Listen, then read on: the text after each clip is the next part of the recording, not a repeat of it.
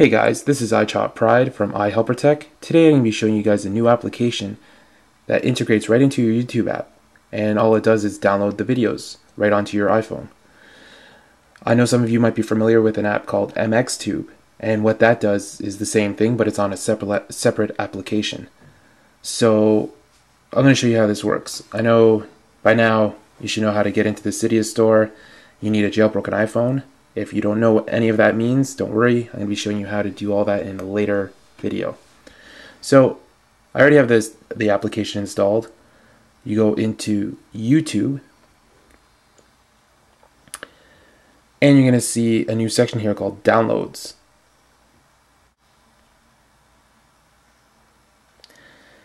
So once videos have downloaded, this is my videos by the way, I'm just going to click on a random one here.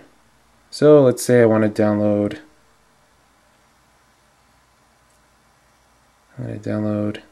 this video. So first I'm going to click it, watch it.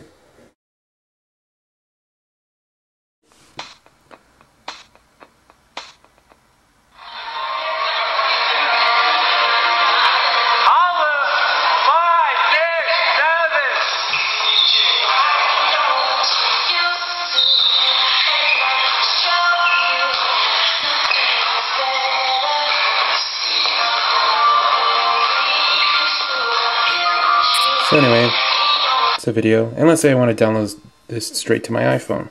So you'll see right in the little corner here a new icon that wasn't here previously. So all you're going to have to do is click that, and now you're going to see you can click high quality, low quality. We're just going to click low quality, so as you saw it push down to the download section. And we're just going to download it. So as you can see, it gives you a nice little thumbnail view, and it tells you how fast it's downloading at and the quality you're downloading it at. So I think that's really good. It's very YouTube-like, so he did a really good job in making this app. So now as you can see, the video is done. Now it is in your app, and we can watch it again.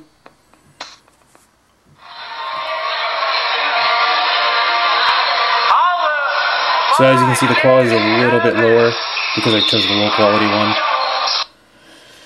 So that is how the app works. Now as you can see, I'm going to show you guys another little trick here. At the bottom you see featured, search, my videos, downloads. I changed those.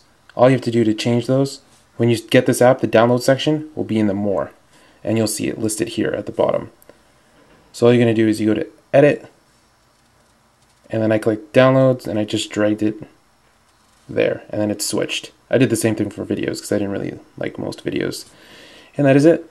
So this application is developed by a dev called Pumpkin, and you can again check it out in the Cyda store.